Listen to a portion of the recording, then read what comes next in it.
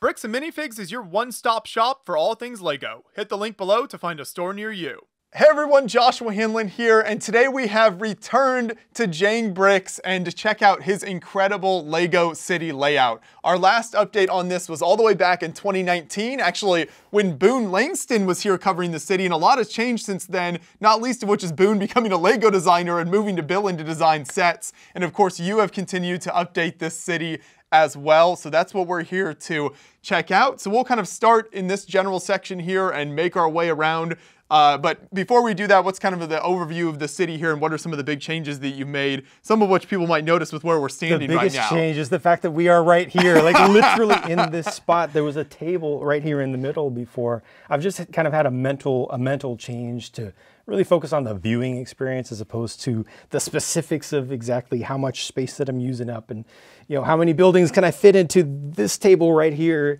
And so it just has a more open flow and layout to be able to walk around it. So it's required taking some of the tables out, which has been a sacrifice, but I think it's nice to be able to just it's just free range of motion. Yeah, and being able to get over to the train station here and look inside of the train and things like that. So basically, the overall concept is this is kind of more the urban area. So this is the downtown area. Eventually, I'm going to have a little bit of residential area off towards the shoreline here. But it's kind of like your office spaces and things like that here. And then the other side is a little bit farther away from the city. So some industrial stuff, lots of the train stuff, more industrial off to the corner, and just a huge zoo in the middle, because zoo and animals are fantastic. Yeah, exactly.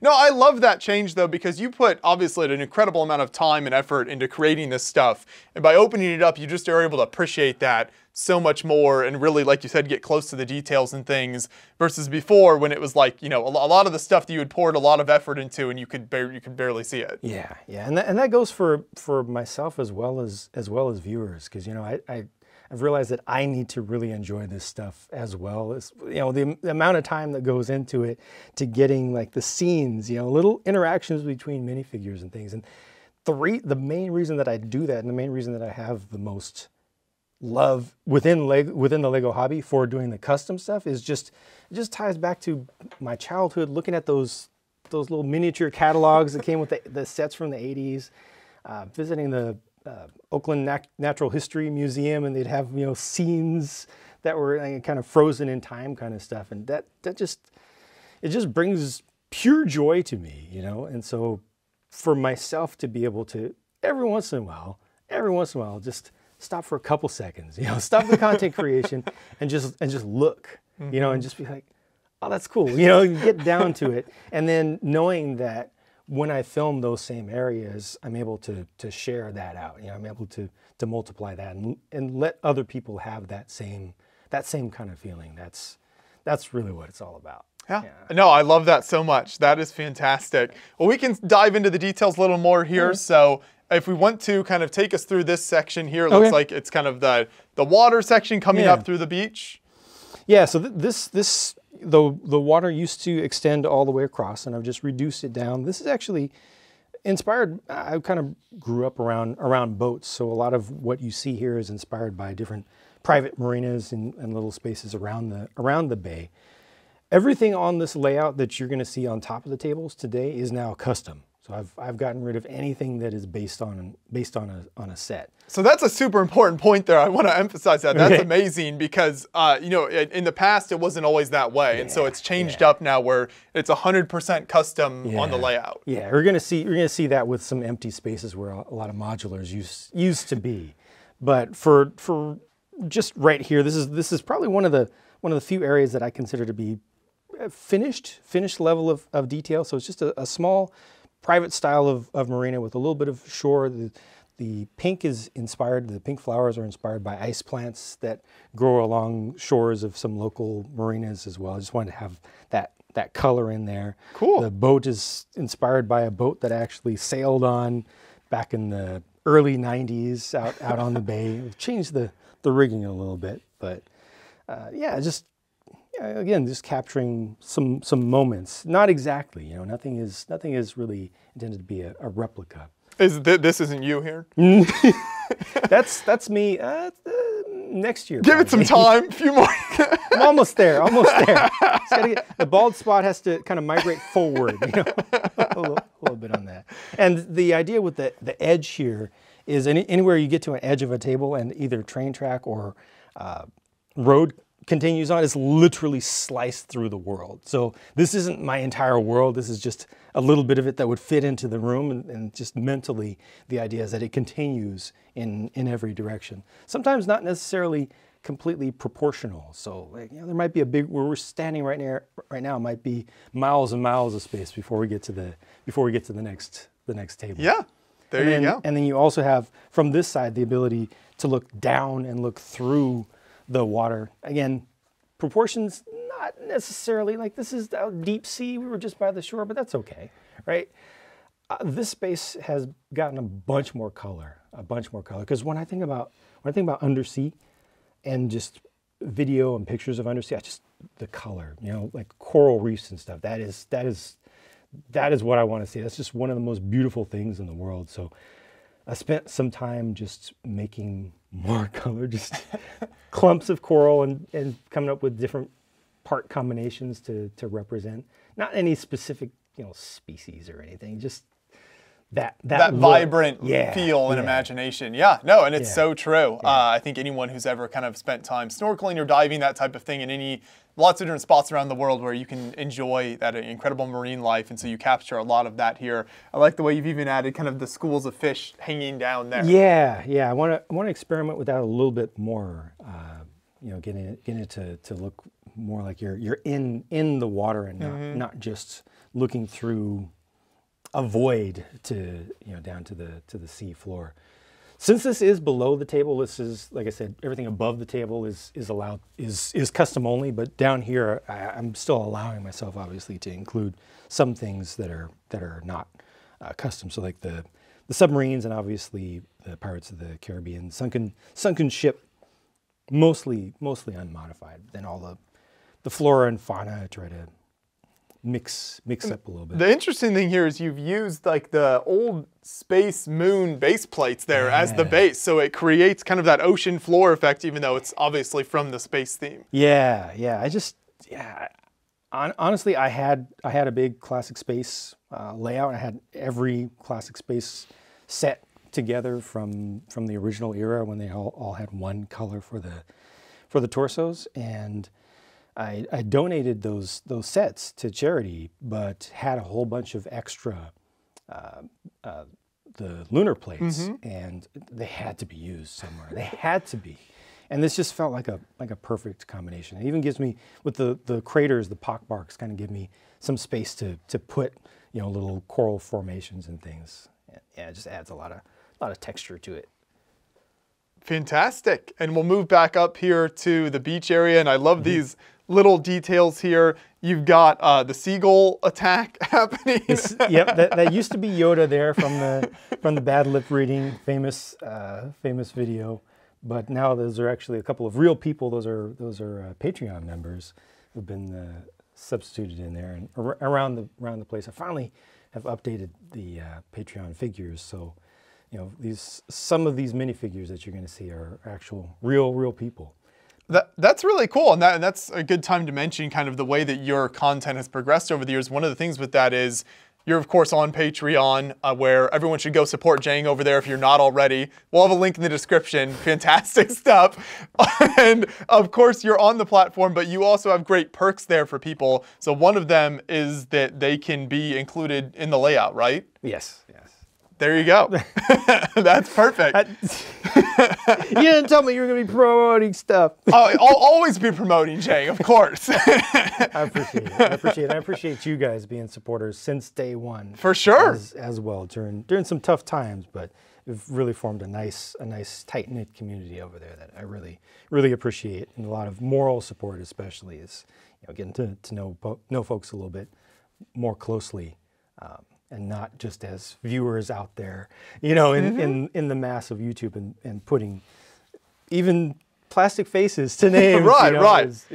it's good. It's wholesome. So we'll see more of that then Yeah. as well. But for now, we'll keep moving on to this fantastic building. So what does this represent here? This is like an upscale condo unit. It's my first custom, decent-sized residential unit. So it's fully lit up. I used a lighting system from BrickStuff. Okay. Brickstuff.com. They were kind of the originator for the current standard, worldwide standard that a lot of people have copied since, for really, really small connectors that you can fit through, hollow studs and everything is really, really convenient.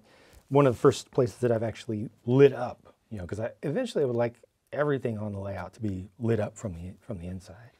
And this was just using their products. Not sponsored. Not sponsored. Not sponsored. But they look fantastic, and I love how you've got the detail inside there. Yeah, every apartment or condo is actually detailed on both sides. You can't really see all of it, but you know, you take the floors apart, and if you look in through any of the windows, you can just see that I've really thought about this person's life, you know, or these people's lives. So what are they into? What are they interested in? What are they doing right now? And this isn't inspired by any particular building at all. This one is just completely, okay, what colors do I have a bunch of and have I not used? You know, up to this point, and just coming up with some weird shapes. From the other side, it looks maybe a little bit more interesting, but like the overhang here with the carport underneath is just weird, you know, and I like to just push myself. Traditionally with design work, I come from a visual design and graphic design background in my previous career. I've had a problem of being like on grid, you know, doing things to 90-degree angles and having trouble doing a whole lot of color, you know, just bringing in brave colors and stuff. So I try to really push myself with the stuff that I build out here, because there's nothing to lose, you know, and hey. Right. Nobody's standing here critiquing you. They might, maybe in the comments section, but not in the city.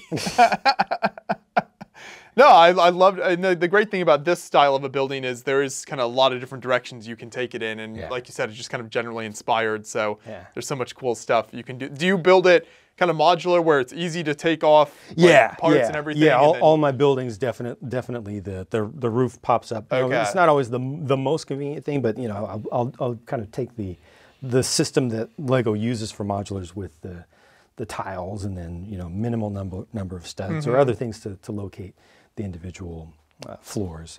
That right there is the most recent building that I actually put into the city. That one was almost entirely built live. One of my first buildings that I've done completely live. Up top is like a dance club, an outdoor dance club. In the middle is a bar, so it's like a swanky, posh kind of bar. You can just see through the window. You can just see the bottle wall there. And then the lower floor is a deli. So the idea is that, you know, it's just a place for folks to hang out during the day, and then also in the evening after work, because this is the downtown area. I've got my one lone skyscraper that's actually built. I did that, gosh, too many years ago. It's just I knew that I wanted the skyline to be tall over on this side. You know, for downtown area, I wanted big office buildings. And this is unfortunately empty right now, and it's very, you know, very simple, but it's big, and it gets things started. And I got the suggestion of another skyscraper that's going to be built at some point. You know, using construction equipment is a good way to kind of fake in that. I mean for this to be empty right now. You know, it's this realistic. is planned. Yes, exactly. But eventually I'll have at least 2 more skyscrapers in this space, possibly 3 of some different sizes. So I need to figure out the colors and the shapes, because with the first one that I did, obviously I went for almost maximum height that would fit into the space, and then, you know, really leaned in heavily on one color, and then having that right triangle cross section to it. So as you look at it from different angles, it kind of has an optical illusion. You know, from one side it looks super skinny, and then from this edge here it looks wide. So I'll try to do different things. You know, play with the eyes and play with perception a little bit differently with the other ones. But also as part of my shift in mentality for approaching the city, I've opened things up, and even my ultimate plan is to still have more things open where you can just see, like the plaza area is not going to be filled up with a whole bunch of buildings. You know, there's a small building here, which is like a tech shop. That's actually inspired by the old Sharper Image building in downtown San Francisco. I don't think it exists. I think it turned into an Apple store. The building was kept. I think it turned into an Apple store. I don't even know if it's still there now. But you know, just a little place that you might expect to see in a San Francisco type of area. You know, you get your phones and whatever tech that these Lego people have in their near future fantasy world. I love the architectural elements and some of those pieces you use there that aren't your typical kind of city building type elements. Yeah, some bionicle stuff and the big support pieces that are actually used, like the big A-frame pieces that are used typically for supports for cranes. You know. Yeah, I just wanted to get wild. You know, just do something. Binoculars as the door handles around the front here as well. So double handles. I think, I don't know. There's some of the minifigures. Some of the minifigures around there look kind of familiar. Huh? Yeah. It looks like maybe there's some news coverage happening of the store there. Huh. Well, I mean, that makes sense. I can understand. I don't know who those guys are, but it makes sense that they would want to check it out. You know, little interesting architectural background at least. You know, they appear to be very professional and doing a good job. Definitely. But no other big buildings in this space. So it'll just be an area where you can see minifigures having interactions and stuff. One thing we did not mention in this area yet is kind of the station area here. Oh, yeah. And obviously we'll get to a lot more trains later on. I know trains are a really big thing for you. Yes. And that's kind of what the impetus for a lot of this is, the train layout. So what can you tell us about this station? It's inspired by McDonald's. There you go. This is elevated rail. I've got just a loop. It's a 4-wide loop. Lego has done a limited number of the 4-stud wide train tracks with turns. This is before they switched to the roller coaster track system. So they've got some turns. I think they first did it for Indiana Jones for the ball roll. I think in the mine, or both of those actually. I think they did both of those. But I used their turns, customized them just a little bit, and then if you look across to the other side, that's a Power Functions powered 4-stud wide, fully self-propelled, battery operated little light rail that basically is a substitute for monorail. You know, because if you do monorail, you can add a lot with the classic stuff. You can add a lot of things onto the base, but ultimately you're fundamentally sticking with what Lego gave you. You know, there aren't that many options. And I just, again, this was before the roller coaster pieces that a lot of people use now for light rail. And so I've just got a small loop, and then the yellow station is just a small stop, just a regular intra-city, I guess, stop. And then the other one is a connector between the elevated rail and the main rail, the big main rail that also goes around and separately and is connected between the different areas. But those, so the yellow one hasn't moved. The gray one has moved quite a bit with the recent changes. But I think it fits in pretty well. I think it kind of makes sense to have it, connecting just kind of to the other side of the city. Again, think about proportions not being correct here. So that's farther across across town. Use your imagination. That works. Yeah. So we'll definitely get to more trains later on for sure, but you've got a couple of other buildings here. So what do these represent here? Yep. This one, let's bring you around a little bit more from this side. So one side just has a billboard on it, but this one has on the right-hand side or kind of towards the back, is a bike shop. And I just really like Lego's classic motorcycles and a couple of the old bike-related sets that they've made. And I wanted to use some of those stickers and some of those parts. And the building itself is inspired by a place that I worked in San Francisco, but the stuff that's in it is completely different. So it's just like a collection of Lego motorcycle pieces and stickers. And then the other side is ice cream shop down on the bottom, and the upper part is a video game arcade, which we don't have that much of in the real world anymore. But back in the day, you know, the times when I was inspired by those little Lego catalogs, you know, another thing I was inspired by was video game arcades. Yeah. So I brought one in here. And then across the street from that is the police station. Finally, I trashed my old police station because it was that was actually, I think, one of my very first custom builds was the on the old layout at the old house even. And I completely took that apart, used as many of its pieces as possible here, but then made something much, much larger. This is completely detailed on the inside. The architecture here is actually interesting in a physical design way, because it looks like this is structure here, but it's actually just an insert for looks. So this doesn't support it at all. This is actually cantilevered out. All of this weight is supported by the other side. And the individual floors will still lift up and are separatable. There are actually 2 floors kind of hidden over on the left-hand side as well. But I've got like everything that I could think of that you would expect to see in a TV police station, you know, like in a NCIS or, you know, CSI kind of show, including a CSI lab that's 100% inspired by a TV show. It's like they've got the quirky tech in there, and oh yeah, some of the stuff that you'll see.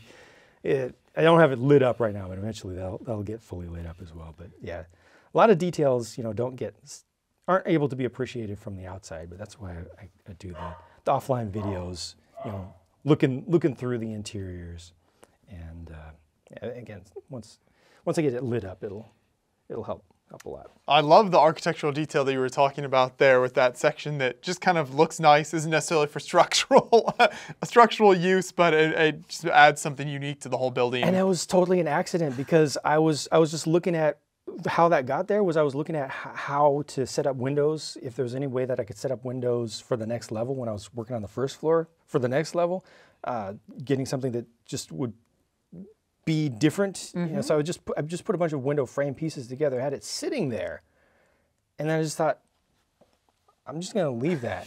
So it wasn't planned at all, but it just kind of worked for me. And rather than having it another rectangular void space, I thought, yeah, what the heck.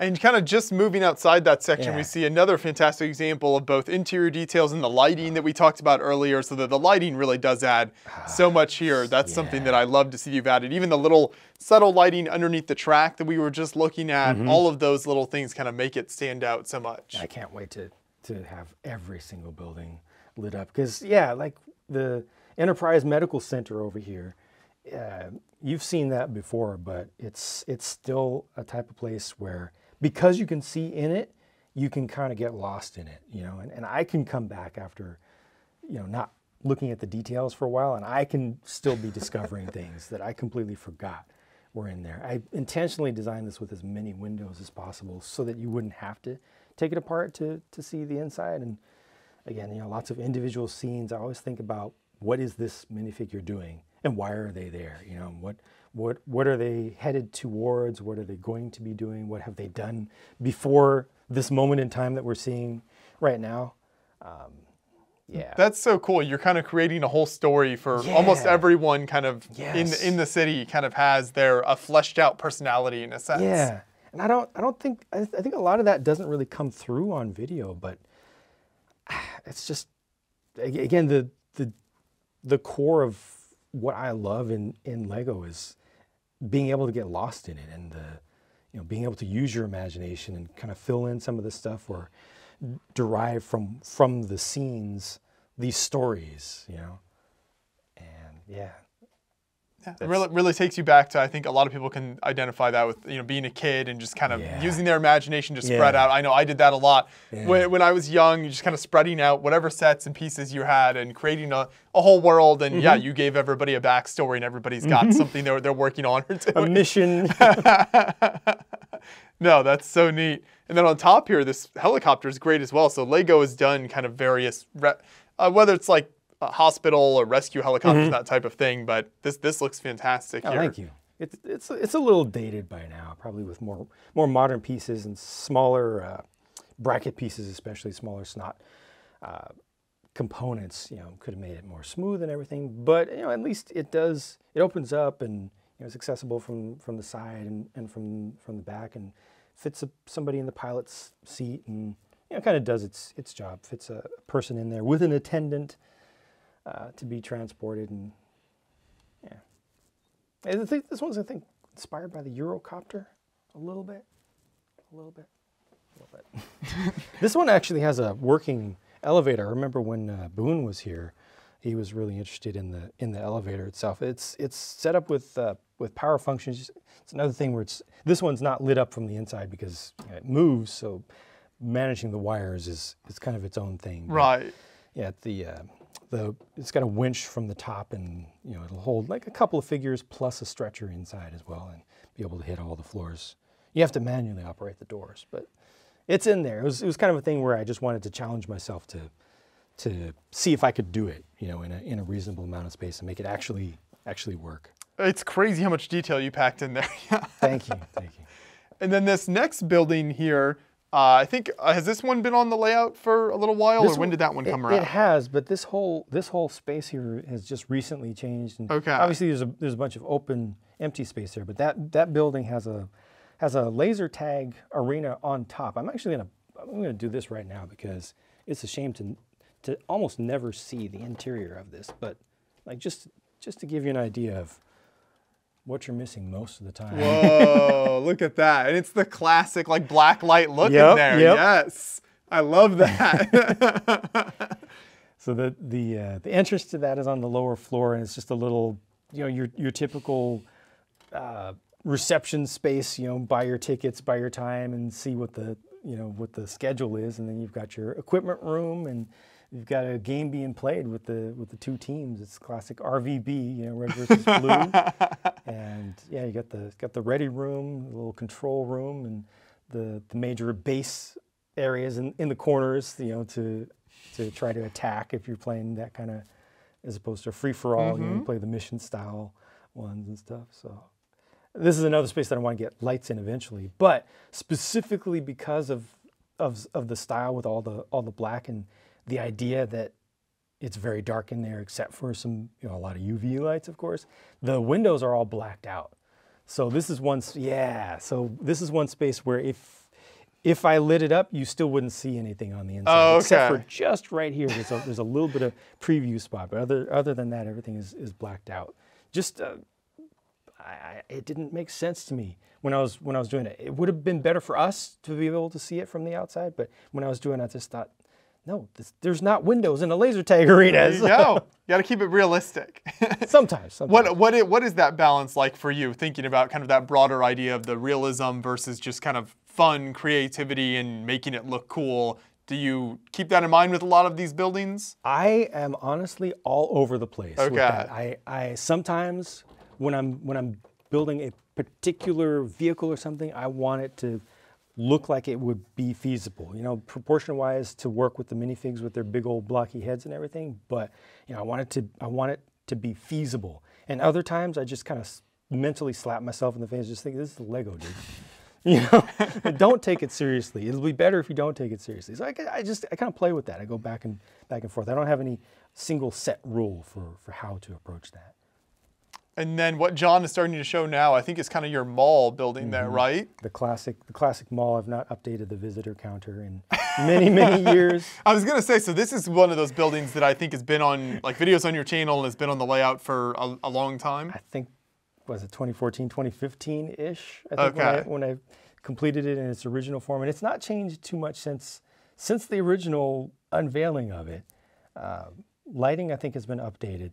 Yeah, I think it didn't have full lighting originally. Yeah, it didn't have full lighting. So this one also has the brick stuff system used for lighting exclusively, including connectors between the floors. So this one is able to open up as well, but it's wireless between them. It just uses direct contact. So as soon as you pick a floor up, then that upper floor loses power. Oh, I see. Contact connectors. But every single shop in there is fully detailed. There's a Lego store downstairs with a kid outside who's having a fit because he didn't get the set that he wanted, and his parents are just, little elevator inside, and the plaza outside is something that's a little bit new. So over to the left where this blank upside down base plate is, there's going to be more stores in this area. So it's going to have a kind of a U, inverted U shape to the pedestrian accessible area. So it becomes more of a destination, like a shopping destination, including some off-street parking right in from the side, as opposed to previously, I always tried to have roads going everywhere. Previously, there was just not a lot of minifig accessible space. So opening that up to more stories and more scenes of minifigs, you know, actually living in the space and, you know, traveling from one area to the other, doing chores and things. Also at the same time, again, gives us more ability to look into it. You know, we see it more open than it's going to be right now, but having a large lane where we'll be able to stand here and just kind of look straight through, you know, I think is just another thing that's going to help this to be a more enjoyable space to enjoy as a viewer, and also again for just myself. You know, right. How often do you come down to these buildings that you have these detailed interiors in? Do you spend time, you know, updating stuff in there, or kind of once all that interior is done, is that pretty much set and you're not kind of messing around with that too much? Because there's so much to do yet, I try to get something fairly done and then move on to a completely different project. But I'm not against, if I get the inspiration and I just want to change things in a space, I'll just do it. You know, I try not to limit myself too much in where my inspiration will take me.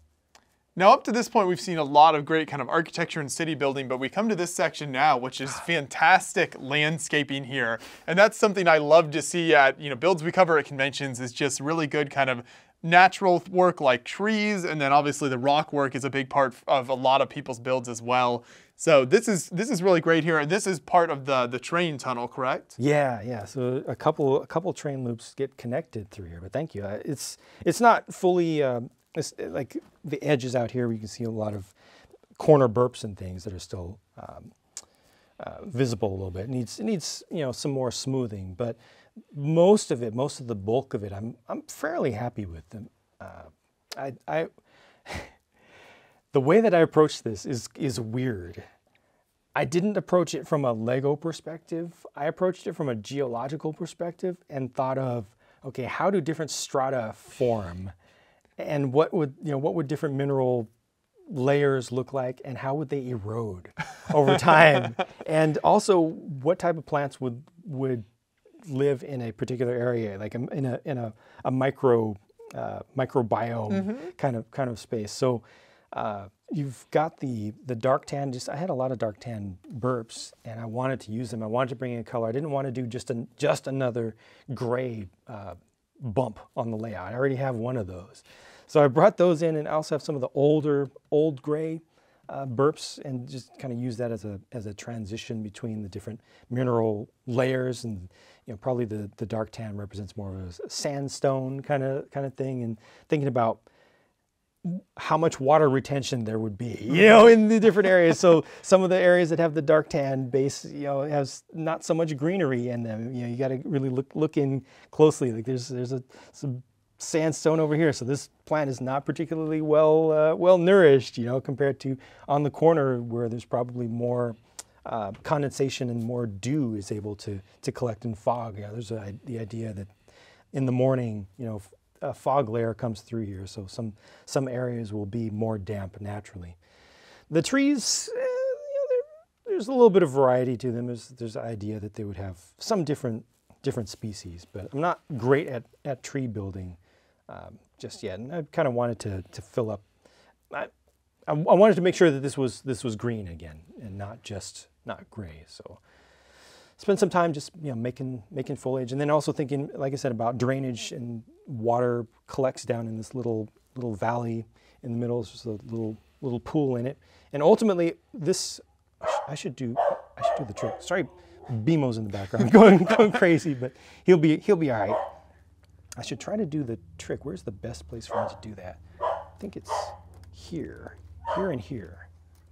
The trick, yeah. I think I might break one of these trees, but it's okay. It's worth it. Oh, it's this one. This one needs to move. Let me move this one. Some things have to be sacrificed, because this is where trains get to come through and switch between the different layouts, and thus, if there's ever a derailment, I need to be able to access that and get in there and fix it. So that lets you see how it's actually built on the inside. A lot of Duplo. Look at all that beautiful Duplo we get to see. Forget the gray. Yeah. There's your color. There's your color.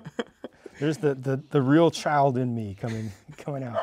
It had to be accessible. Yeah. Because if I didn't have this, if I didn't have the ability to get in there like this, for sure, the first time that I run through here, a train would derail right there. Now, because I have these accessible spots, there's another big removable area on the other side. I won't pull that one out, but just in case something gets stuck down there, a large part of that corner can be popped up as well. Because I've got the accessibility, I'm good. I will never have a derailment. Murphy's Law, guaranteed. No, and that's such a good reminder, and something that I try to mention as much as possible on the channel is when you're building, whether for yourself at home or planning to, especially if you want to take it to a convention or show of some kind, you've got to keep things like that in mind. And you can't just build a giant block of something because it's like you said, something's going to go wrong and then you can't access it. And at that point you're stuck. So it's a really good tip and a good reminder for people that you can kind of never have too much accessibility with a build. It's so important, not just for when things go wrong, but when things go right.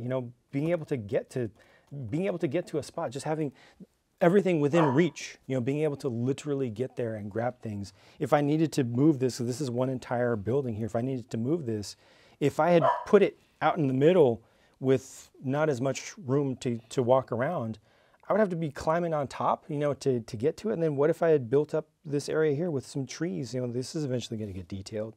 So yeah, that's a really, really good point, is make sure that it's comfortable for you as a builder to be able to get into everything that you've done.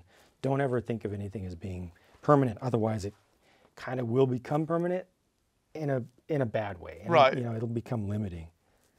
Now, of course, as we move beyond that to this corner section here, we come to the promised trains and a lot more of them. So talk about kind of your philosophy behind the layout and your approach to thinking. When you're building this over the years, is your goal to get as much of the train stuff on the tables as possible and work everything else around that? Or is it kind of work the trains into the other buildings, kind of a mixture of everything? How do you think about that?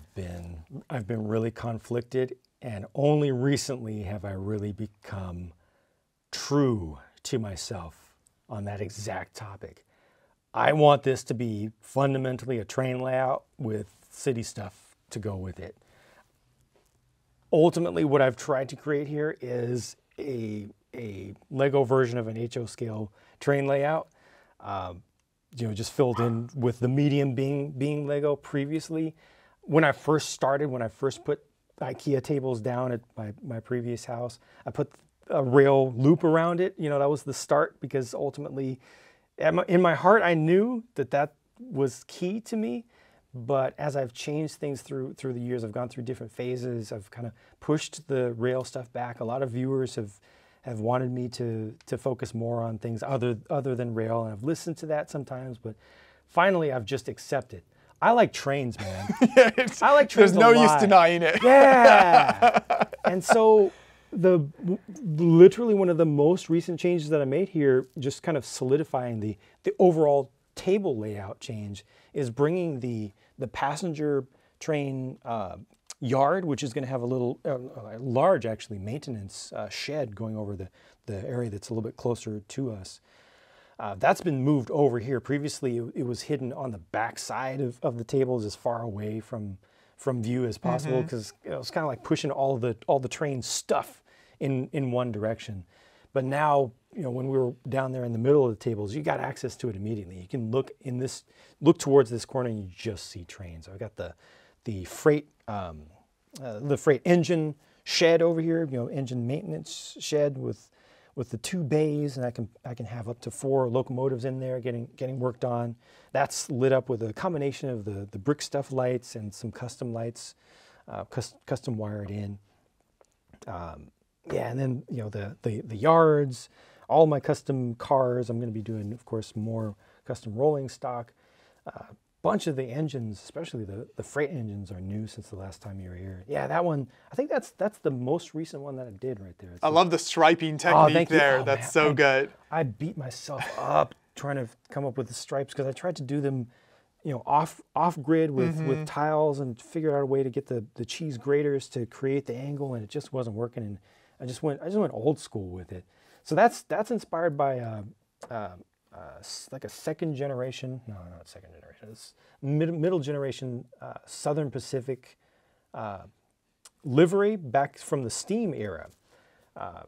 But obviously the engine itself is more of a modern American style, not based on any one specific engine, but Lego has done so little modern Americana for trains. They've done the Maersk, they've done the blue cargo train set from City from like 2014-ish. And then before that, you got to go back to the BNSF engine, and I think that's about it. And it's like one of the most common types of locomotive hardware on the planet, pulling more freight than most in the world. And yeah, I feel like they just have too little representation for that. So I got that one, and then the second to newest engine is this one, which is also inspired by Southern Pacific, which doesn't exist anymore. But where I grew up as a kid was right near a Southern Pacific yard. So that red nose look was trains. That was one of the main connections, visual connections that I had with trains as a kid. So I had to get some representation for that in there. And again, just a made up design, but inspired by rolling stock that you might see on the railroads locally. And then other stuff is mostly just kind of random, mixed up. That thing right there is weird that you're looking at right now. That actually has the power. See, it's got 3 trucks. It's 3 sets of wheels. Okay. And the power is from the middle set. And so in order for that to be able to go around turns, it has to be able to shift. That middle set of powered wheels can shift all around to deal with Lego's weird and super, super tight radius of turns. That's one thing for all of my rail. I use just Lego's original, original rail pieces, and it's 9-volt powered, so I don't have to worry about recharging batteries or anything. But by not using aftermarket tracks, I do have to deal with the really, really tight turns that they have, and it kind of limits what you can do as far as realism of train setups. And some of the turn-offs are weird and stuff, but I make it work. It's set up pretty decently right now. It's fairly comfortable with a separate loop for the cargo and industrial side, separate loop for the urban area, on the ground, main loop, and they're able to connect. So the connectors of the tables, I'm able to run them through the big tunnels in either direction, and then ultimately do a big loop around the entire layout. Maybe a little bit later we'll be able to see some of the trains running. Get some of that in action, but that's always the ultimate kind of Lego train fan goal, isn't it? To do like the big loop around everything. Like that's when you know you've really met your goal. Yeah. That's so cool, and it's so much fun. I love to hear kind of the way you've thought about that and adapted over the years. Another little smaller detail I like here is the way you changed out the base plate color, and so it creates just kind of a really, casual kind of transition as you go into this area, and you even use kind of the bush pieces there and stuff. So it gives the idea of this train area being a little more remote than some of the other areas that we've looked at, and it creates that kind of nice effect as you transition kind of throughout the whole layout here. Yeah, and you know how these things progress. You start at a high level and everything is very, very blocky, but over time it starts to get smoothed in and it all starts to make sense. So you've got the experience to have seen that process from a lot of people. But I think it's not immediately obvious sometimes to a casual viewer looking at it, seeing, okay, there's no base plates here. What is that? It's just unfinished. But yeah, there is ultimately a overarching goal for the whole thing, to have it feel like different regions and feel transitions of regions of different types of foliage, of different amounts of rainfall collection and different types of surface, dirt and bitumen and, the street areas and areas that aren't prepared quite as much. I do something that's not very common with the track. So I keep my tracks down just about as low as possible. They're only one single tile up, and then my ballast is just one single layer of plates.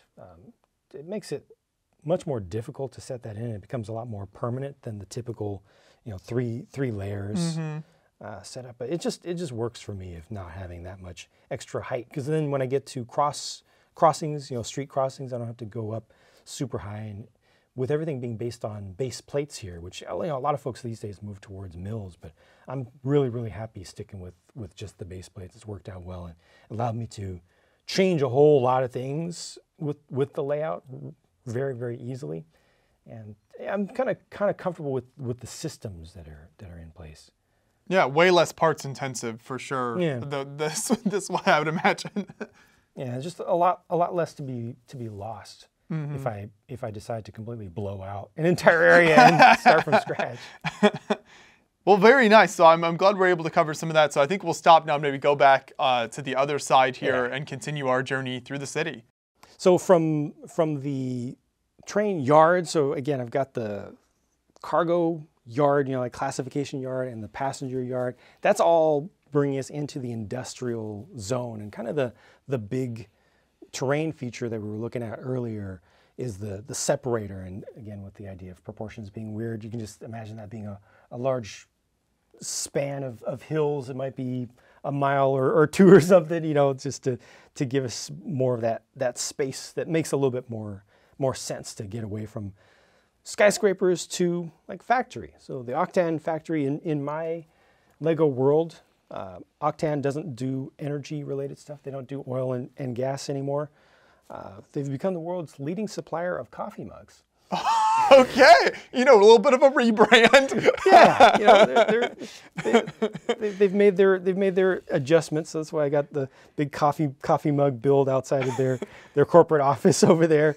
But yeah, the mall actually has a corner little merch shop that has all different types of mugs that they make, as well as some references, because they still in universe, they still respect their legacy, their history. So they still have like racing memorabilia, like the race car outfits and helmets and all that kind of stuff, because I wanted to still use some of the old printed pieces and things. But yeah, this doesn't have anything on the inside of it, but the idea is there solidly.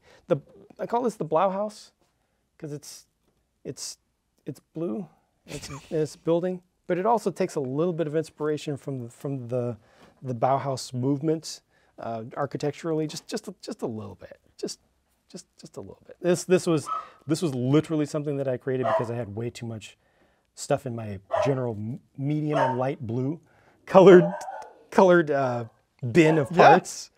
And yeah, I just wanted to use up pieces and have something that had that color that hadn't been used before. Will you do that kind of thing very often, where you just sit down with maybe a bunch of a certain color or type of piece, and it's like, what can I do with this? Absolutely, yeah. Because as I used to keep almost all the sets that I would review. I would just we would take them apart, and then I got those pieces. What am I going to do with those pieces? If the bin gets full, and I can't even close the bin anymore, I got to do something with it. Right. So in times like that, I'll actually pick from a bin based on the color first. Yeah, that works great. And I just this guy up here caught my eye as well with the tire there. Freddie the Tire Yeti. It just worked for me. It's not the Goodyear guy. Who was it? The BF Goodrich? Who's the tire? The tire guy from like a major tire supplier. Why do I forget now?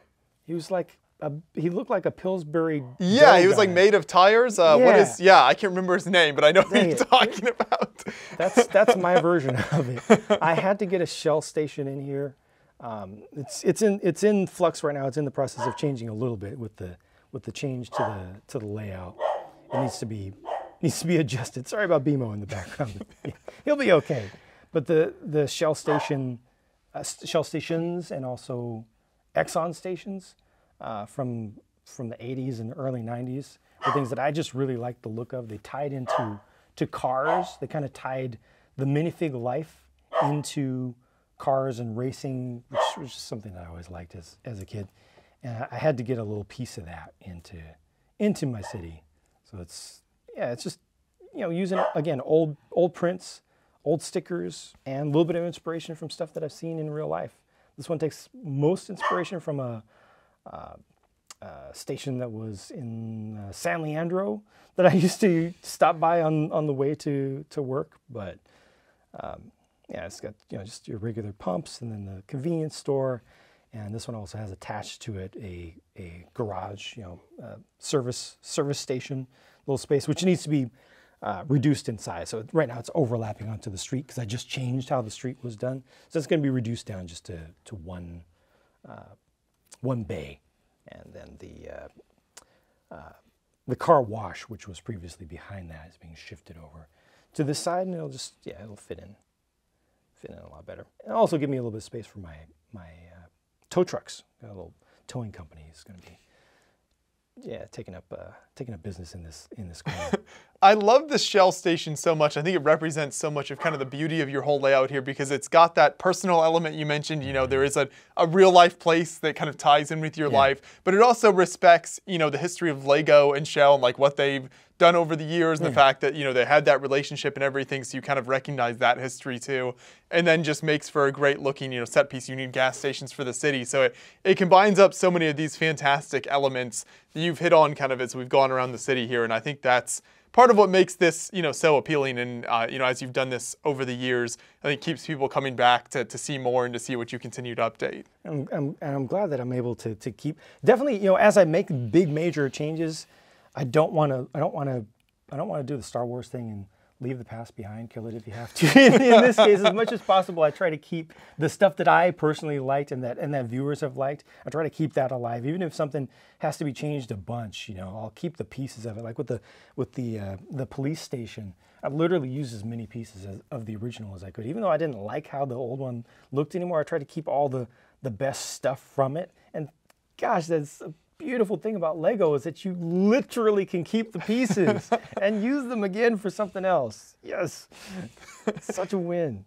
No, that's such a wonderful thing about it. So that's really, really cool there. And I want to make sure we don't skip out on some other great train stuff here. So John, I don't know if it's easier for you to come back around here or not as we talk about these, but what is this section? Yeah, so this is the other major passenger train station.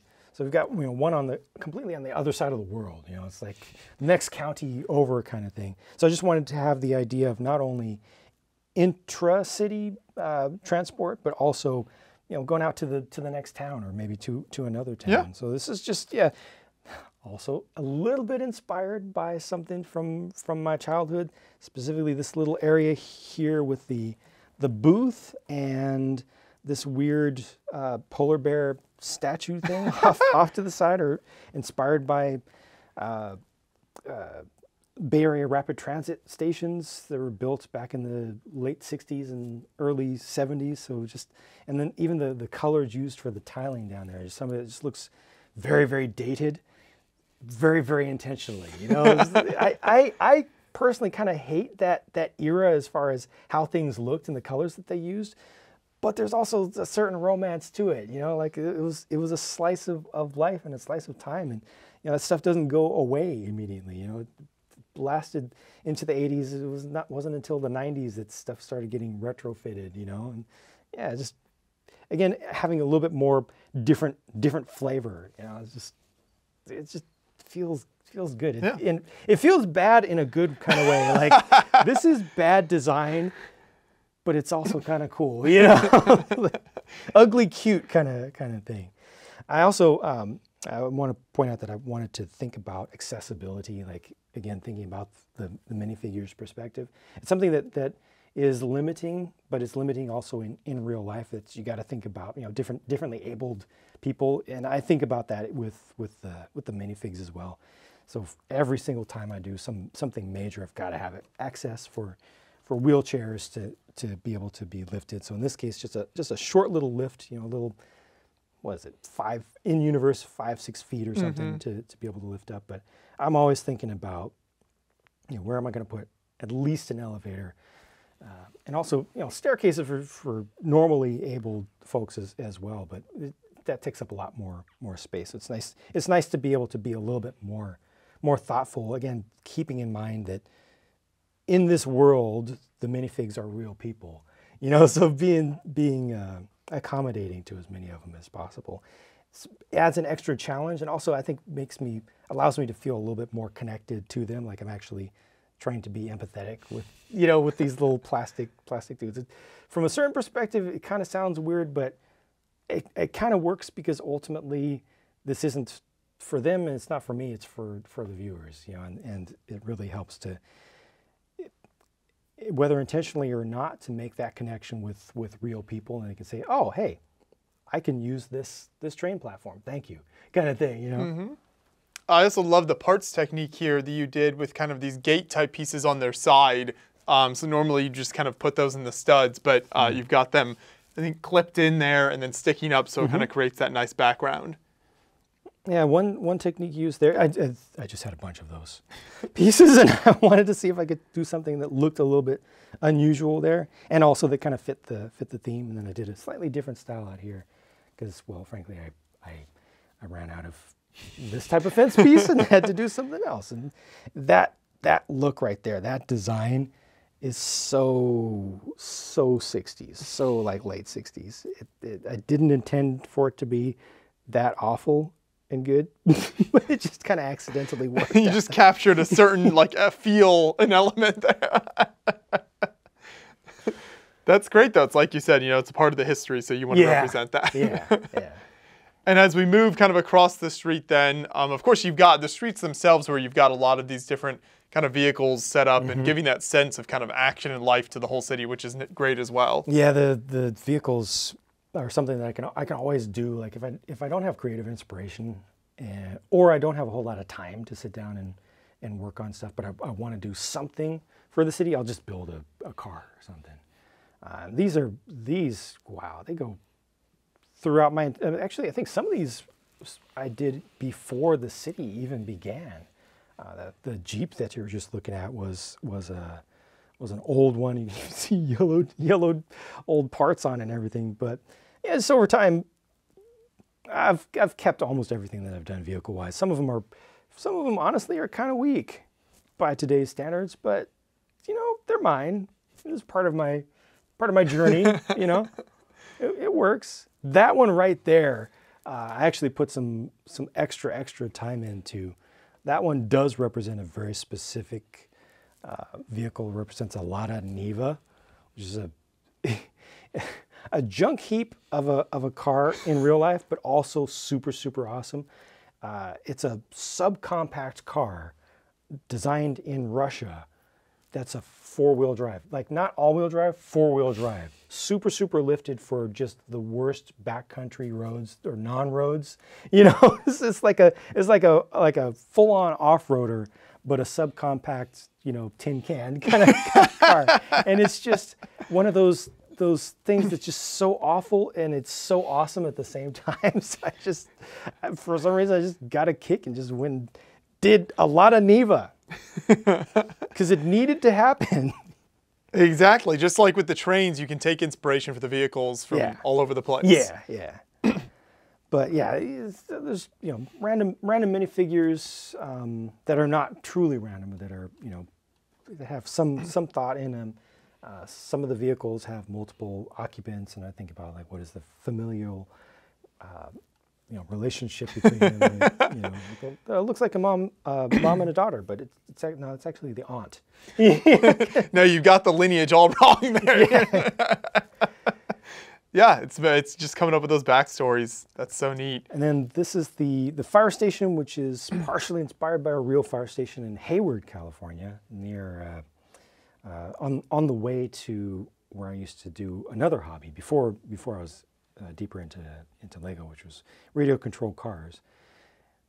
Just this honestly, mostly the tan is taken from there. And other than that, I just kind of built this one function first, like created the bays for the trucks first, and then I don't have any family members that are in fire or anything. I don't really know how they work. I've looked at pictures and I like the looks of the equipment and stuff, but I don't know the stuff, but it looks really cool. And I, of course, have much respect for firefighters. One of my neighbors is in San Francisco fire department, but yeah, it's just Lego City, police, fire. Okay, got to have some representation of that. So this guy here also seems to be struggling with how these things work. Yeah, well.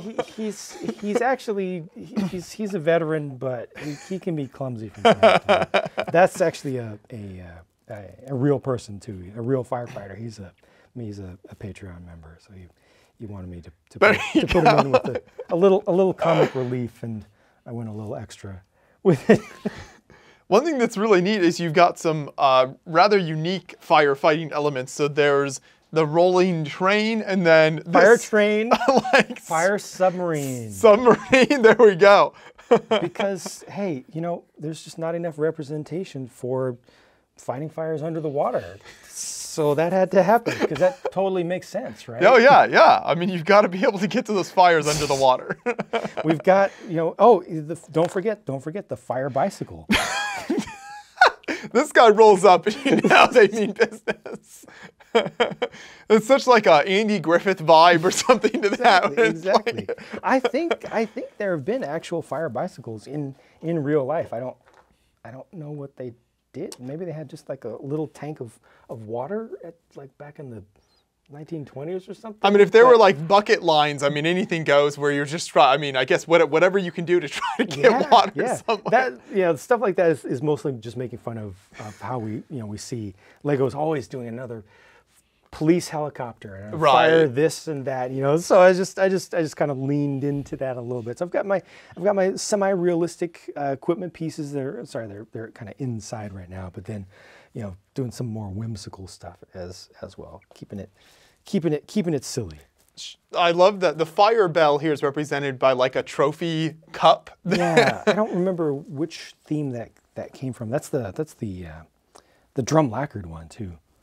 Mm-hmm. Kind of rare these days, I think. Fancy stuff, but yeah, I just had to use the piece. This actually, all that structure there is going to be rebuilt at some point. I'm not super happy with it, but the whole thing still brings enough joy to keep. This, on the other hand, this had to be completely redone because I had the space for it. In the new room, I had enough space for a much larger zoo. My first zoo build was completed surely by 2015, maybe 2014. And it was less than half this size. And there were a lot less animals available from Lego at that time. The animal molds, they've just exploded over the past decade, which is fantastic. So being able to use a lot more of those and also being able to just open up the space a lot. This is very, very much work in progress, but it's getting there. It's one of the major projects that I've been working on most recently.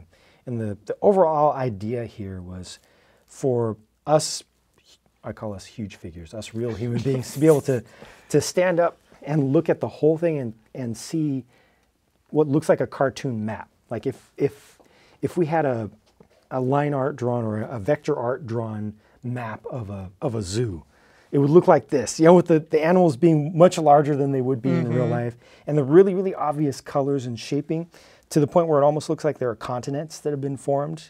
Think of this as sea. Yeah. The pathway is being sea, and then just there's this continent here, and this is Antarctica over here. Part of Africa is kind of separated in this view. It's not necessarily trying to be real world, but that kind of world building type of idea for sure. Yeah. To create the different regions. And I just finished rebuilding my aviary this past week. It's mostly based on the original design that I had for it, just using those fantastic Belleville. I think it was it Belleville or was it Paradisa? I think it was Paradisa that first introduced those. Big cafe window type of yeah, idea. yeah. There's just such beautiful parts, you know, and being able to see from every angle inside. And then, you know, using a bunch of the more modern available birds and bird-like things, including like fox from Harry Potter. I can actually rotate this around for you. Is in there, and trying to combine different styles from anything from the classic original parrot to the scarecrow, crow piece from the Scarecrow, and also Lone Ranger Tonto, you know, accessory piece. And yeah, just having visibility all around. You see the train coming through here? The idea, and there are actually a couple of those. There's one over here and one on the other side. But the idea for those is it's not an actual train. It's a road train, you know, where it's all rubber tires. Right. And there's an actual driver for it. So I really, really wanted to have yet another train on the layout. But I wasn't able to make an actual rail system fit in here. I looked at it from a couple different perspectives, several different perspectives, and ultimately just had to just accept that I'm limited on space and just go with something that does exist in real life. You know? Oh yeah, a lot of zoos and just kind of like kid-oriented places will have that type of riding experience where it's like hop on the train, and you even themed the cars, which you see a lot of that type of thing. And I can remember growing up and doing those types of rides as a kid. It's like, oh, not only am I at a zoo, but I get to ride on a train now? I mean, it doesn't get any better than that. Yeah. So I just made the smallest size that I could, and then made sure that there was a pathway for them to be able to semi-realistically be able to get around. So I can pose them, you know, over time I can move them around the spaces. And yeah, just from a high level, it's kind of desert arid area over here with the ostrich and the camels and the most recent Lego Friends giraffe, which replaces my brick-built one. Finally, this area here is going to be built up with monkeys and apes, sorts of things, including even Momo the lemur from Avatar: Last Airbender. Antarctic kind of space over here, which is way too tight, but I've got an explanation for that. I'm not ready to explain how that's going to work and how these animals are going to be safe with each other, but I've got it figured out. To be continued. There we go. keep watching, everyone, in the future. Bears off here in the corner. Just a few different types of bears. I got the big cats, which was the first area that actually completed. I'm pretty happy with how that's all come together and just kind of showing the level of detail and level of completion. They came out with the big cat molds, and it was just fantastic. The variety you probably don't see because he's hiding, but back there in the corner is the black leopard as well, or black panther as we sometimes incorrectly refer to them. You're here to correct some myths along the way. If I don't, the comments will. So might as well get on top of it. And then just a little bit of like Nile-inspired area here. And then underneath the big rock on the other side is the aquarium. Oh. We'll have to check that out. I did want to mention as well, though, I see you trying to kind of hide out right here. We've got the goat element. You gotta mention the goat. I know he's trying to hide. I'm like pushing everything off the let's go to the other corner. Let's go over there. We're looking that way now, and then, all right. I know, I just had to do it. I feel physical pain every time I think about the goat issue. Dude, seriously, all we want is a goat. We just want another goat. Goats most recently on Bricklink are up to like $90 US now. It's ridiculous. It is insane. Yeah. Like the goat trader market is like it's way outpaced the actual goat economy.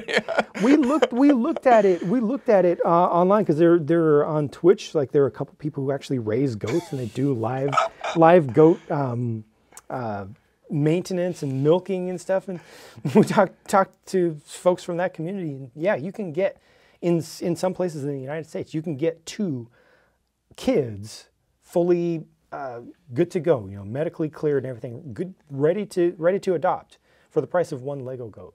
2 actual goats. Real live goats. Love how you did the math there. Yes, for the price of one little Lego goat.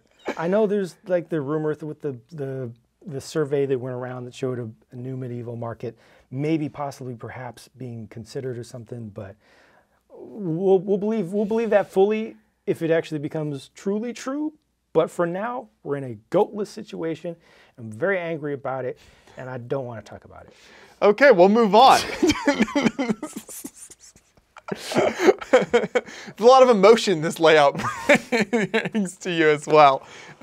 But now we are going into something very different here. So we kind of transition using that mountain backdrop, which sort of serves as a backdrop for the zoo, into this large base here. So what is this? So this is very, very incomplete, but this ultimately extends from what was going to be my original Lego layout, which was classic space inspired before I had the YouTube channel, or at least before I did anything brick base related. It was just on the top of a mantle. I had a space 2 houses ago, a big wide open space. And I just wanted to do some classic space inspiration up there, and I wanted to keep it gray. I know that sounds very, very boring, but the idea of that old Star Wars 70s, gray spaceships kind of look, I just wanted to really lean into that. And I've kept that dream alive. I've not made it fully come true yet, but you just kind of see some components here that have been built up over the years. And the idea is the whole thing is kind of inspired, the whole setting here is kind of inspired by Close Encounters of the Third Kind. It's called Devil's Peak is the actual place. I forget which state it's in. It's a laccolith. It's a particular geological formation.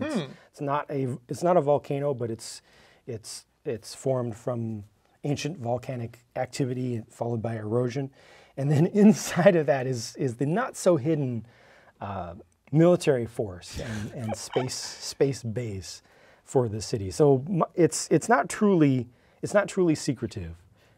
Citizens are kept out of it.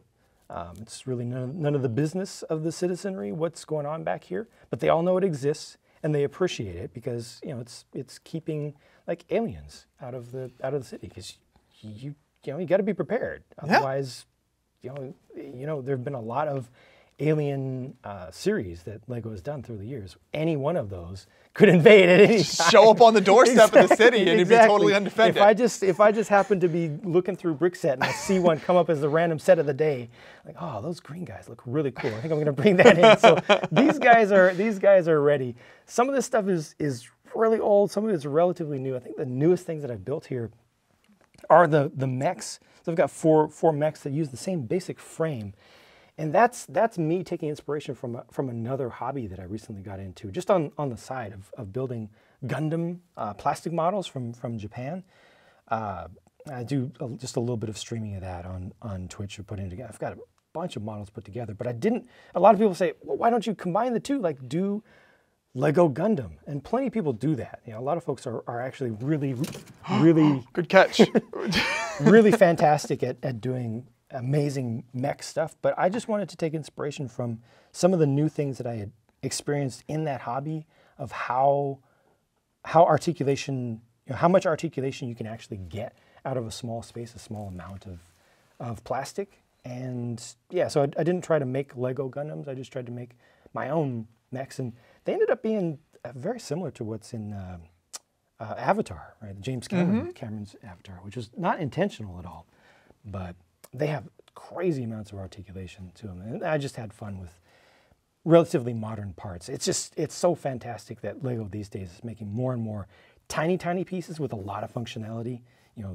Direction changes, switching back and forth between clip and bar and stud, open studs, the different shapes of droid arms and stuff. So yeah, I just had a lot of fun kind of doing a form follows function approach to it, and then just putting a skin on top of them and thinking of different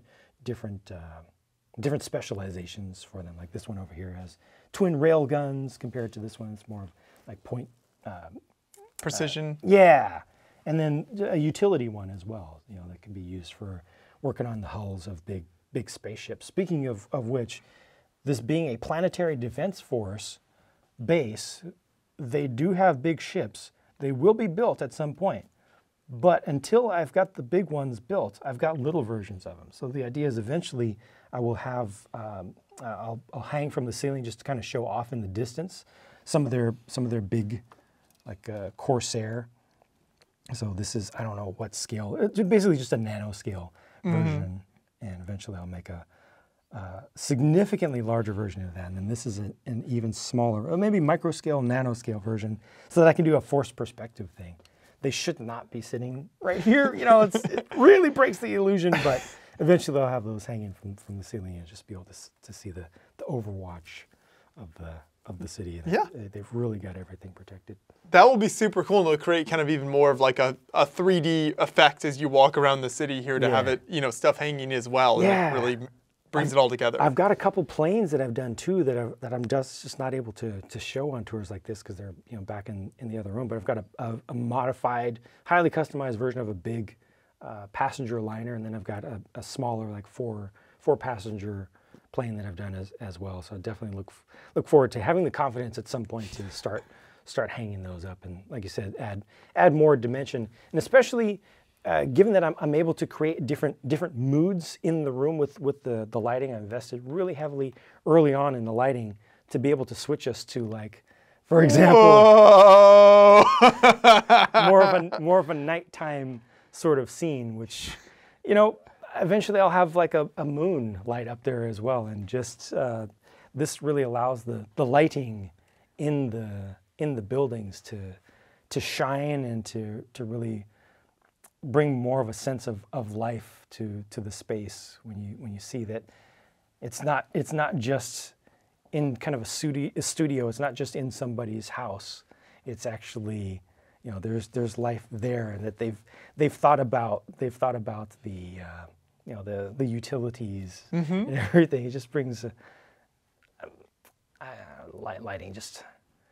It just makes everything pop so much. Yeah. It really just adds such that. I always say that and movement are the two things when we're you know, just walking around a convention full of builds. Those are the two elements that will always make a build stand out the most. What is it about lighting in particular? Because, you know, with Lego in particular, you have so many shapes and colors. Like, these are major things that affect our perception. But light, even small bits of it, just really takes things to another level. It's unfortunate that it's so difficult because of the way that with Lego everything so tightly interconnects. It's difficult to run wiring. You know, you really have to think about it in advance. Or if you're adding lighting to a setting or to a build after the fact, you have to take so much apart to create the pathways for the wires, and then to consider, are you going to use it like USB style for more longevity, or are you just going to use small batteries so that you don't have to wire things as far? But then you have to worry about changing out batteries. You have to worry about you know, turning them on and off all the time, all that kind of stuff. So it definitely adds a whole lot of complexity to it, which is why I appreciate, you know, companies that do original designs of systems that work, that are compatible, as compatible as possible with Lego, with really small connectors and things. But still, you really have to put in a lot of extra work to make it happen. And that's the only reason that I don't have a lot of this lit up. But the parts that are lit up, like you said, really, it adds a lot. And if we come back around this side, there's one additional thing that I wanted to show you where I'm personally most happy with the lighting. We go just down below. Whoa. This is the aquarium you mentioned. That's the aquarium. So it's accessible by the train, the zoo train that comes through, and it's showing just a little, we're actually looking through the laccolith, the hill, the mountain, a cutout of this aquarium that's been built in. You know, it's been tunneled in, dug out, and fully built out inside the mountain. I did an aquarium for my original zoo that was probably, I don't know, the total space was maybe 16 by 16, you know, with a cutout in the middle. This is, I don't know, 4 or 5 times that large, and just uses every different style of and era of marine life that I could find that Lego has made within reason. I could put more in there, but I didn't want it to be too crazy.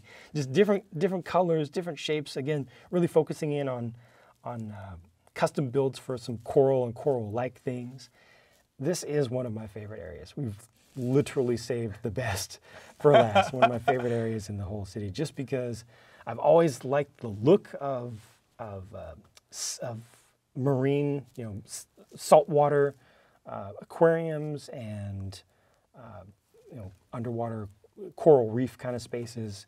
There's just so much natural beauty there. The movement is slow, the way that things move through water, and I just really happy to have been able to capture some of that here. And again, the lighting is absolutely key, because without that, it would just be a dark space in there.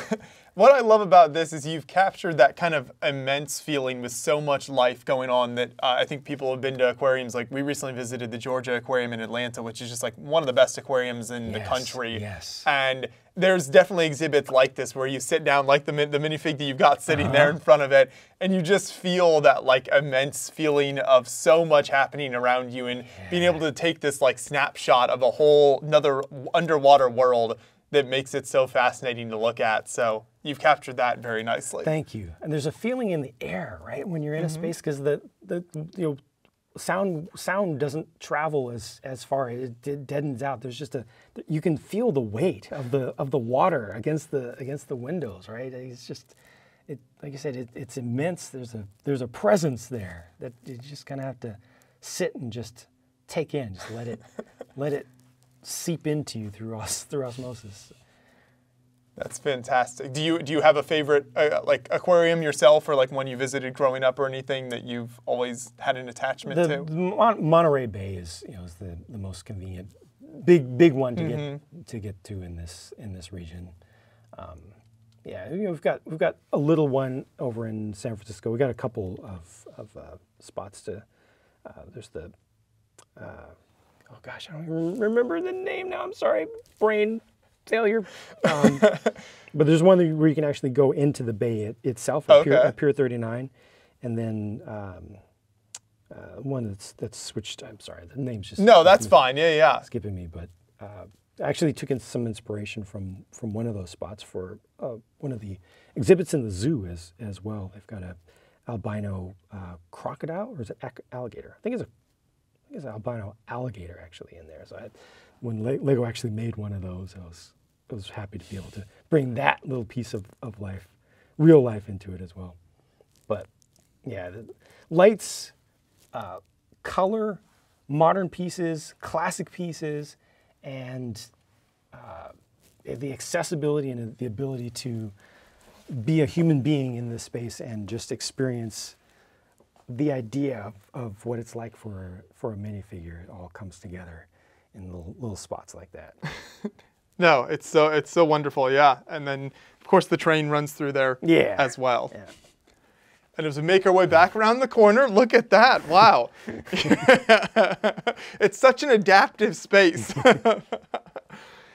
And we can appreciate your rock work out here as well. I know we talked more in depth about that earlier, but once again, it creates kind of some elevation, which is great, and just kind of variety. You can see how you use the different grayscale colors there as well.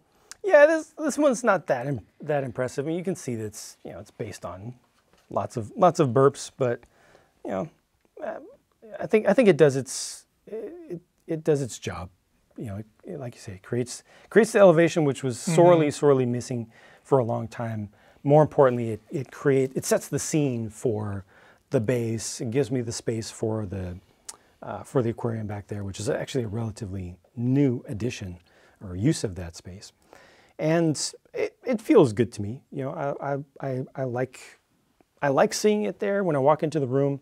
It gives me the opportunity to have the train tunnel there, so trains going around the layout can disappear for a time around the corner, and also kind of helps to also establish a little bit of the difference in terrain throughout the entire region here, where it's particularly flat in the city area, whereas the industrial areas, farther away from the more developed and flattened, landfill kind of spaces, a little bit more naturally, kind of feel a little bit of the geological history of the region. Yeah, that works very nice. And then brings us to kind of the larger cargo kind of bay area as well. And you've got trucks, you've got obviously ships, trains. It kind of brings all the transportation together in this section.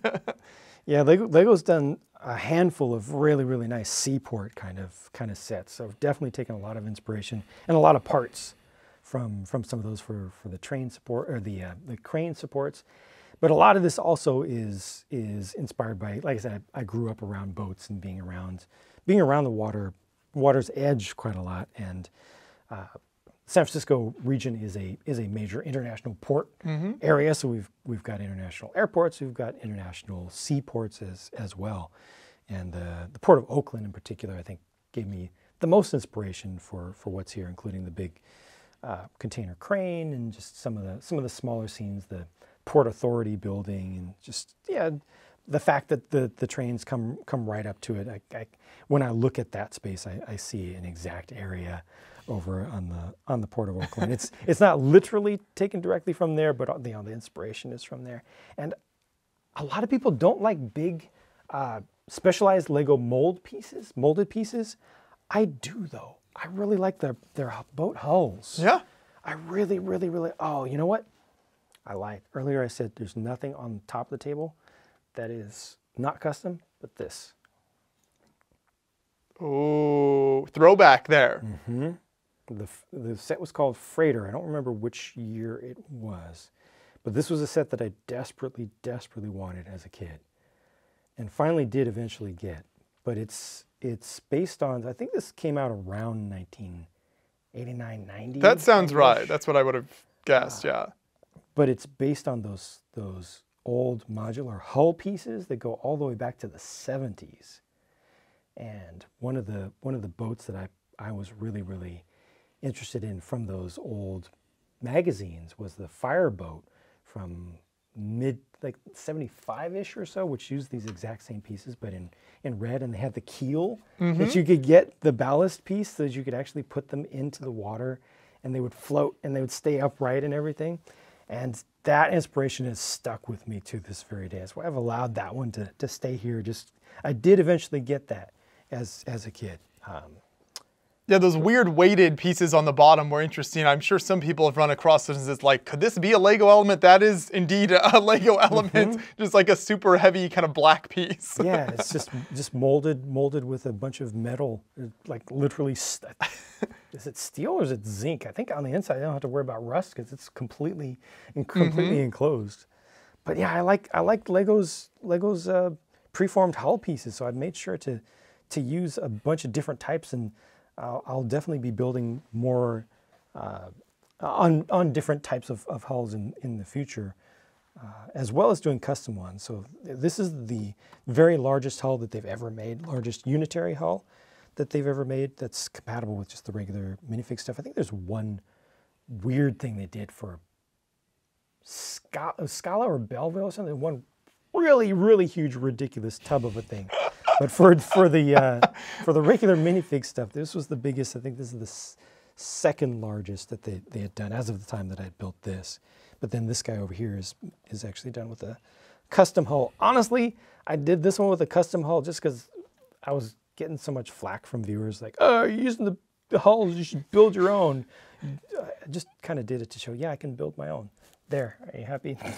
Now I'm going to go back to using just the regular hulls that I like. I've got a whole big old tub of different ones from different eras. So I'll continue to take inspiration from those and figure out different things to make out of them. But this is probably this is one of the most complete areas of the city. You know, you've seen little areas that are complete within themselves. Kind of pockets of stuff. Yeah, pockets. But this is what a harbor area would look like to me, you know, as I would do it in its entirety. So it kind of shows the level of detail, the level of completeness, and all surfaces being considered, tiled or studded.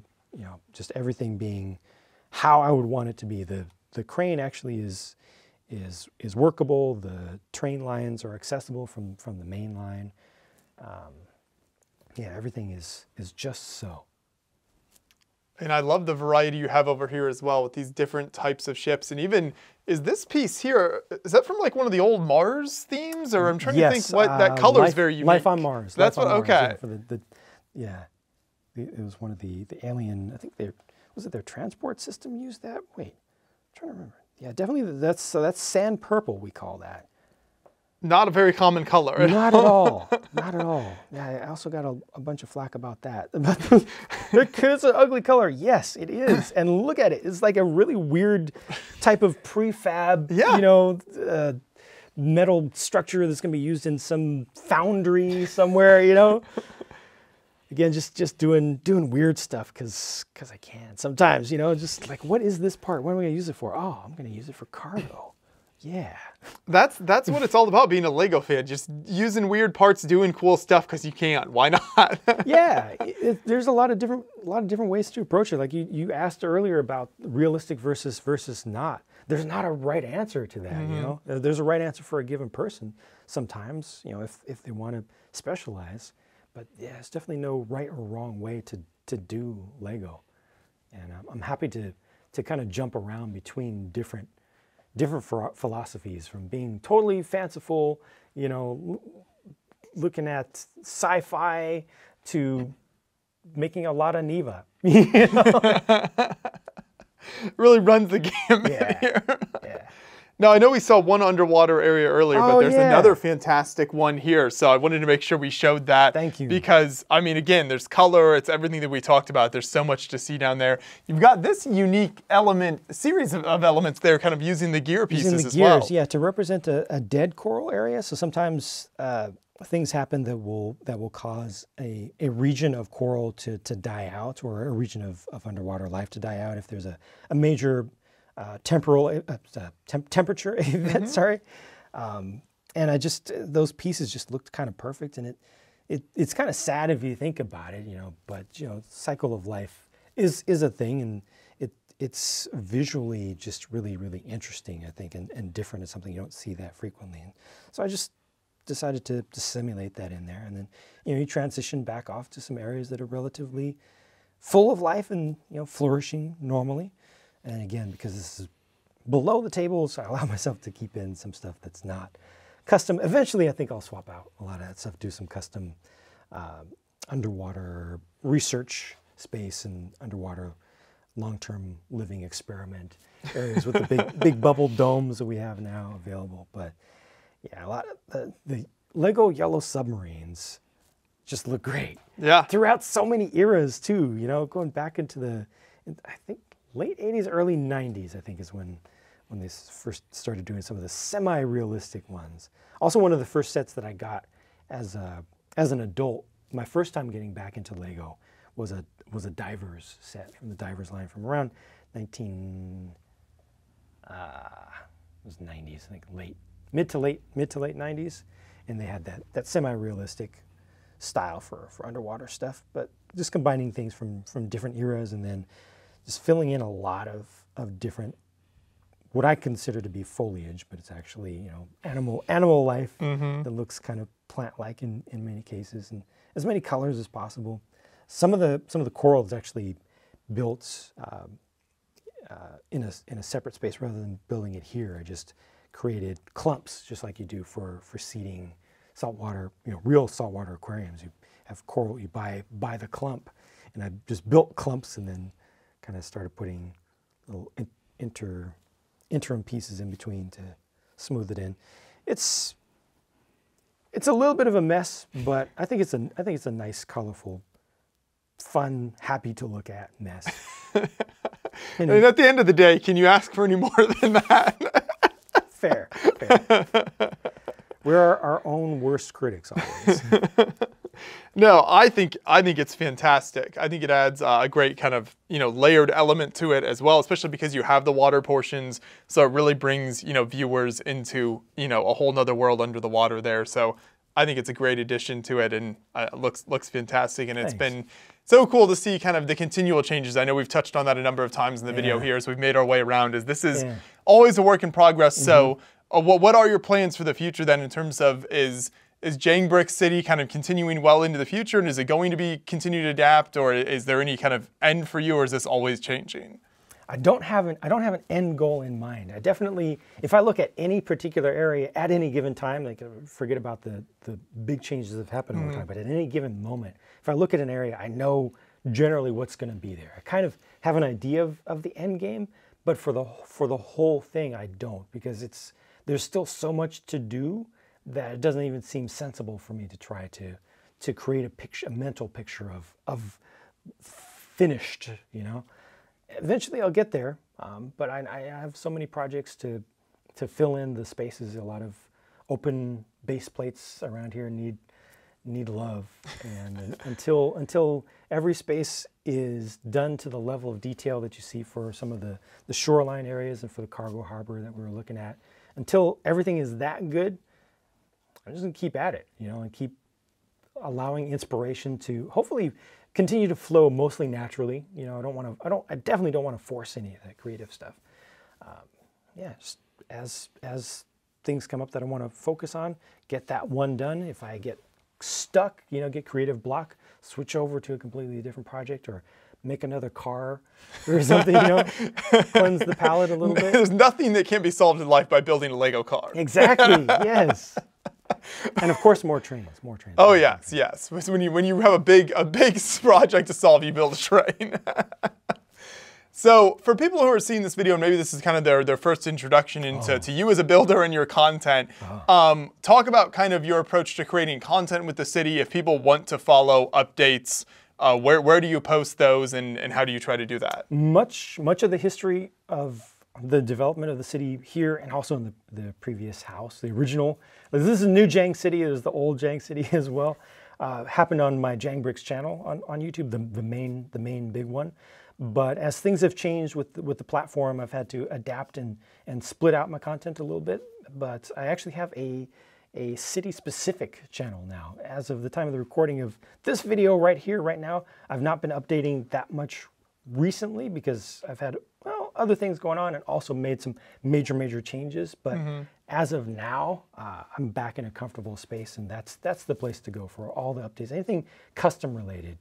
So individual mocks, as I complete a specific mock, if it's a building or it's a vehicle or something that I can put into the studio, then I'll just, you know, take it all apart, show everybody all the interior details and everything as a standalone video. And then just general updates you'll find just over time as they, you know, as stuff gets not necessarily done, but just progressed to where I want to talk about. Here's what happened most recently. It's all in one place now. Yeah, sure, that works great. We'll make sure to put a link in the description of this video to that channel so that people can go check that out and hopefully continue to follow for more updates into the future. But another thing I wanted to touch on that you referenced earlier is building live on stream, and something that you've done a lot more recent years is Twitch live streaming, where you do, you know, maybe it's Gundam, it might be Lego, whatever it might be. So what are some of the types of content that you do on there, and how do you kind of try to interact with your audience on Twitch versus maybe some of the YouTube stuff you've more traditionally done? Yeah, so I started out streaming a couple years ago on YouTube, and I still go back to do some on YouTube as well, but I focus more on Twitch. I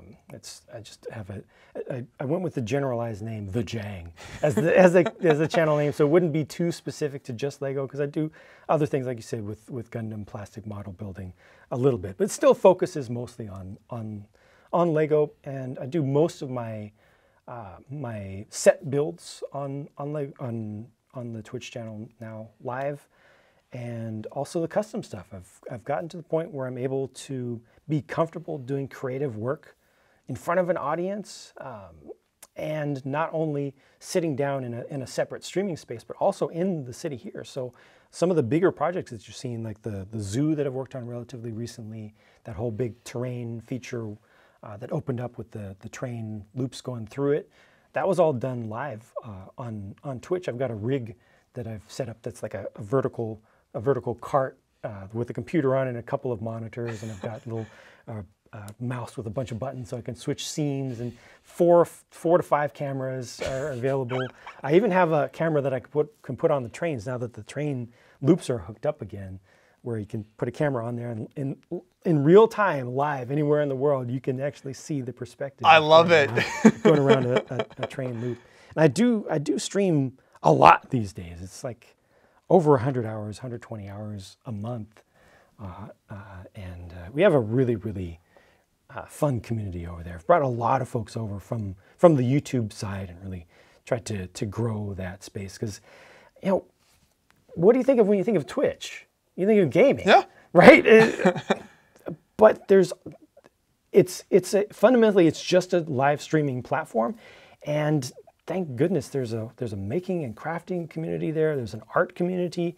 There are an increasing number of Lego builders over there. I know that Beyond the Brick has some representation starting to show up on Twitch, which is great to see. And the folks there tend to skew a little bit older, I'd say, than on YouTube, a little bit more mature on average, mostly upper teens and mostly adults, and just really, really warm, supportive community. It's not competitive. You know, Twitch has great features for sharing communities and building community, where you can take, and when you're done with the stream, you take all of your viewers and just send them to somebody else with what's called rating. And you see a lot of that happening in the making and crafting spaces, where people will share their communities and open up people's minds to other types of crafts and you know, similar vibes of spaces that they might not have seen. And it's a really, really positive space right now. That is super cool to hear, and I love to see the Lego community, doing more on Twitch and kind of moving into a different type of space like that. And I think there's a lot of possibilities, and obviously you've made really good use of it as well. So once again, everyone watching, make sure you go check out the live streams on Twitch as well, where you can get a variety of content, like you were saying. And so there's kind of some of everything over there, and there's always some great community to be had as well. Do be warned though. I brought a level of interactivity that folks on YouTube might not be ready for. There's a whole lot of stuff that chat can do. There's a whole lot of power that chat has.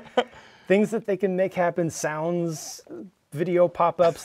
They might even see, I don't know, maybe Mike from Beyond the Bricks might even show up in some of the redeems on my channel. You'll be introduced to a whole lot of memes and silliness and fun. This is the prepared. 4D Jang experience. Yes, yes, definitely. Forget the ASMR Jang. Yes, yes. What's really the true madness deep inside comes out on Twitch. I love it. That's so good. That's so cool. One thing I also wanted to ask you about was, you know, you've done this for a lot of years now, and there's so many people who associate you with kind of the Lego City layout and how you've done that over the years. Yeah. But in recent years, we've seen a lot of other people tackle the idea of like a Lego City, especially in their house somewhere, and kind of laying that all out. Do you follow any other kind of creators that do that type of work? Have you kind of seen some of those pop up over the years? And what are your thoughts on kind of the rise in the Lego City building genre, especially among kind of content creators? Well, first of all, Lego City building goes back before the internet. Like people have been building, you know, from kids to including even adults. You'll find like old Polaroid pictures will pop up every once in a while that showed, you know, here's this person's Lego City in 1985. What? And it's huge, you know, back when we had no Bricklink or something. So it's definitely not new. It's just a lot more visible now, and I think especially since the Lego movie happened, the original Lego movie, it really helped a lot of adults to come out of their shell and to be willing to share with the world. Like, yes, I am an adult and I'm a fan of Lego. And that's okay, you know. And here's what I do. So it's definitely blossomed a lot over the years, which is fantastic to see, because it's such a positive and fundamentally, literally and figuratively constructive hobby. You know, I personally, for a couple of reasons, have not spent a lot of time looking at other people's developments of the city. I'm aware of a bunch of them, but for a couple of reasons. Number one, I don't have a lot of time to look at other content, because I put my all into what I do. You know, I sleep way too little. That's why these are here. I earned these. But yeah, I actually don't have a whole lot of time for even just regular recreation. Watching movies and things, I tend to be behind. But also, more importantly for me, I don't want to accidentally take inspiration from other people's custom work. I can take inspiration from Lego itself, you know, stuff that they do, and from real life. It's kind of at a bigger level, but I think that when people do custom stuff, it's personal, and I really like to respect that and not, you know, you look at something, if you really, really like it, and you're also doing something similar, you're likely to do something somewhat similar, and it might not be on purpose. You know, it's not all about copycatting, but we naturally take inspiration from one another. And I really want to make this a very personal thing, the custom stuff that I do in this city. I want it to be from my experience. I want it to be as much as possible, not regurgitating anything that I've captured from other fellow hobbyists, but rather just from my own life experiences, and also just the madness of my brain, and the, you know, the wonder and fancy of the child that's still inside of me as well. So you touched on an interesting point that I wanted to ask you about there as well, with kind of the broader idea of content creation and the balance of that. You mentioned, you know, kind of pouring yourself into so much of your content, and you do a ton. I mean, obviously we've seen the city, which you make updates on as well, in addition to just building. You do your set reviews, which are continually obviously coming out. You do all the Twitch streaming, which is a tremendous amount of time. So how do you kind of find that balance there? Is that a difficult thing for you to kind of hold yourself back and say, hey, you know, maybe there's just too much going on, or you've got to find that balance? How does that work for you as a creator? Because I know that's something that a lot of creators kind of talk about and think about. Yeah, it's burnout is a real thing. I have experienced it in the past. I have dedicated myself to not experiencing burnout in the Lego hobby in particular, because I really, really like it, and I want to make sure that I have a genuinely positive outlook on this hobby at all times. Anytime that I'm creating content, if I look like I'm enjoying it, it's because I actually am. You know, I don't ever want to have to get to the point where I have to act that I'm liking this stuff. And in order to preserve that, I have to be mentally good. I have to be physically good. I have to take care of myself. So I definitely, and with the help of friends and family, you know, who support me, who support what I do, but want me to be healthy, you know, again, mentally and physically, I make sure that I keep track of how far I'm extending myself. In the last few years, I've definitely extended myself more than is normal, and more than I really should, because, you know, there was so much tumult that happened with the COPPA thing and algorithmic changes. You know, I lost a whole lot. You know, after building up for almost 10 years, I lost the vast majority of that, and I've not wanted to give up on any of it. I've wanted to come back as strong as possible and find ways to overcome, you know, things that have hit me that are outside of my control.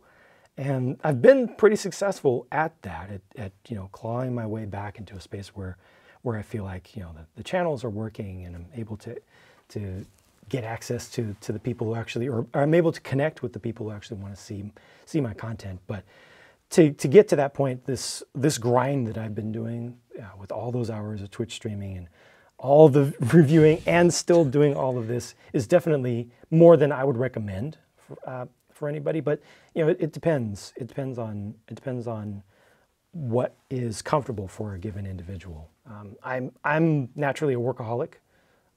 Not everybody is. That's not a good thing, you know, because work-life balance is very, very important. Of course, you know, family and friends and real life is more important than any of this. But thankfully for me, I'm fortunate to have supportive family, and to have the time and the natural impetus to put in the extra necessary. And the idea is to eventually get to a point within the next couple of years where I'm comfortable again, able to kind of cool it just a little bit, relax a little bit more, maybe go out there and be more of a viewer, and, you know, not just a content creator, and yeah, find a little bit better balance. Definitely where I am right now, just to be perfectly honest, is not balanced as it should be.